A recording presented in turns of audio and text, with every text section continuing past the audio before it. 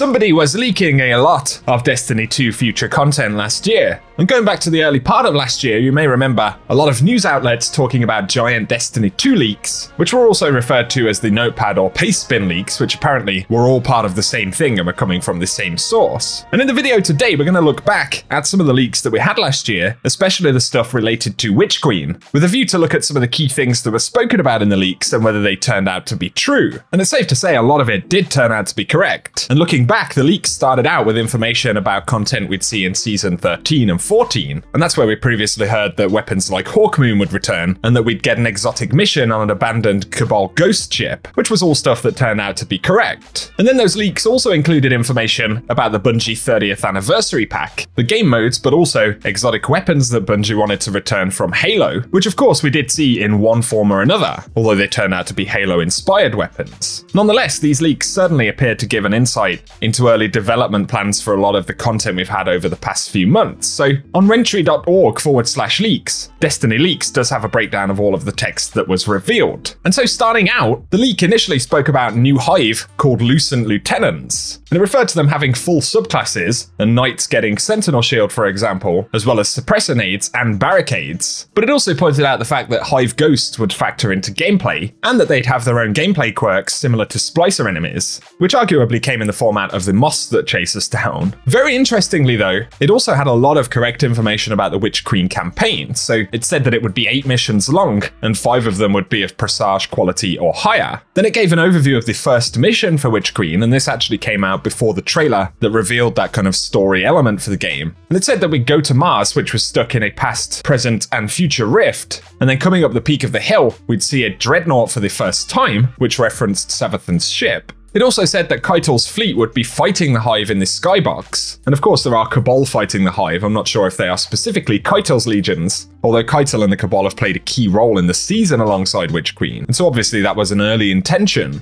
And it went on to say that working with a core array, we'd launch ourselves with a man cannon onto the ship. And this is where we'd fight a Hive Guardian for the first time, before finding a portal to Savathun's throne world. And all of that of course turned out to be frighteningly correct. In terms of some gameplay things though, it said Savathun tricks us into giving her memories back using Deep Sight, and it referenced after defeating Savathun in the campaign that she'd tell us the Witness is coming, as well as the Witness revealing itself, which arguably happened in the post-campaign cutscene. And it also said at the end of the campaign, the Pyramid ship will activate, starting the road to the raid. And this is where, interestingly, there were even raid spoilers in these leaks many months before it dropped. And it said that Savathun wouldn't be the final boss, nor would Xivu Arath or Quria, and that the raid would take place on a broken down pyramid in Savathun's throne world. Some of these little bits of information we can see that it didn't get correct as well. It referenced Hive or Taken as the main enemy of the raid, but we got Scorn and Taken. Then it said that the final boss would be darkness based, likely the envoy of the Witness, and Disciple of the Witness is essentially what we got. So again, there was a lot of stuff that was very correct there. And then there are a few more mixed bits of information from these leaks. So it referenced weapons being at their memory limit right now due to Masterworks generating orbs, and the fact that Bungie would remove this aspect of Masterworking for Witch Queen, with the view to make armor mods that fulfill the same purpose. And then it referenced 34 new weapons versus 14 weapons that we had in Beyond Light. And the interesting thing about this is that if you factor the raid weapons as well as the Savathun's throne world weapons and the seasonal weapons, with the key exotics for the release, it takes us roughly to that number. And then of course Bungie added a whole bunch of world drops and things like that which weren't specifically tied to the expansion. So it looks like there was even some truth in that. In general though, it said that Witch Queen would have a similar level of secrets as Taken King. It did reference also new ultimate ornaments, which said think snazzier exotic ornaments, and that hasn't quite happened, although we did see the release of Mementos, which had that custom shader to legendary weapons and arguably is a sort of similar concept. Plus before we had the information, it said that Forsaken would go free to play, but then subsequently be vaulted with Lightfall, and instead, as we saw, Bungie opted to vault it immediately with the launch of Witch Queen, but it did go free to play for that small window after the anniversary pack.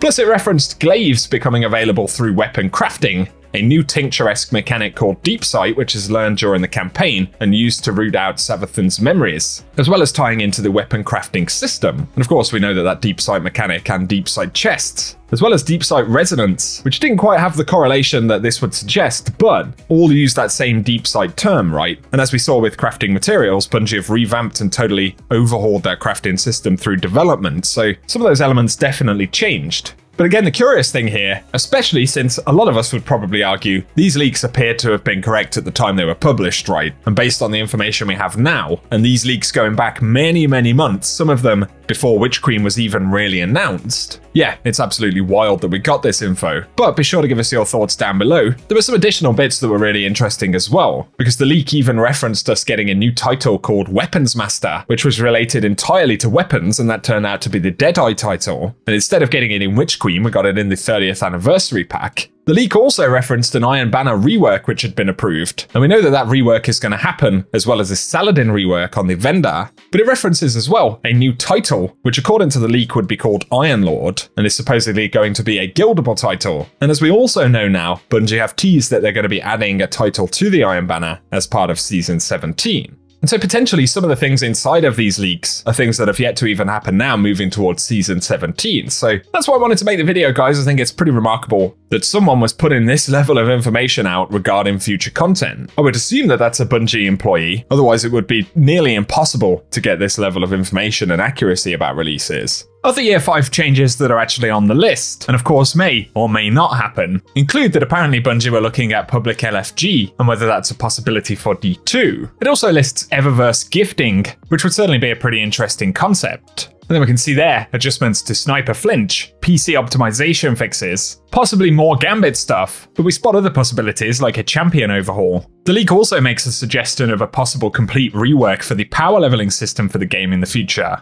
referencing a world without power. And so it will be interesting to see if Bungie implement any of these things as well. But once again, especially in terms of stuff that hasn't happened yet, we need to take it with a huge grain of salt. Although the historic leaks at least are pretty compelling in terms of how much they got correct. But again, if you have any thoughts about it, let us know down in the comments section. And for today, now that the content has actually been released, I don't think it would do too much harm to talk about the fact that these leaks happened before Witch Queen did. So if you guys have enjoyed this look at those older leaks, be sure to drop us a rating down below and give us your thoughts in the comments section. But another quick mention is for my sponsor over at Now Drinks. And if you guys are looking for tasty and healthy alternatives to energy drinks designed for gamers that help improve focus and memory while playing, then Now Drinks have a bunch of really cool products in their store. So be sure to check them out with the link down below, and you can save 20% at checkout when you use code Houndish. However, for today, if you want to stay up to date with more Destiny content in the future, then feel free to hit that subscribe button and turn on notifications. But otherwise for now, I appreciate you tuning in, and I hope you guys have an awesome day.